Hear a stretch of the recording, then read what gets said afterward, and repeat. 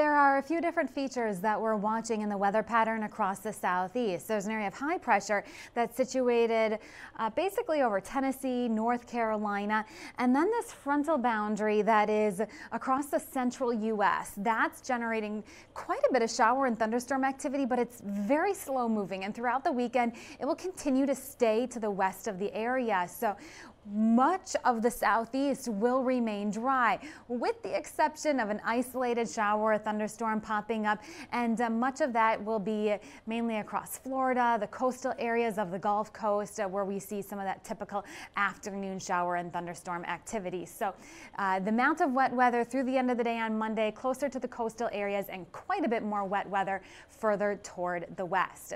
High temperatures staying in the upper 80s and low 90s with plenty of sunshine and a similar day on Sunday.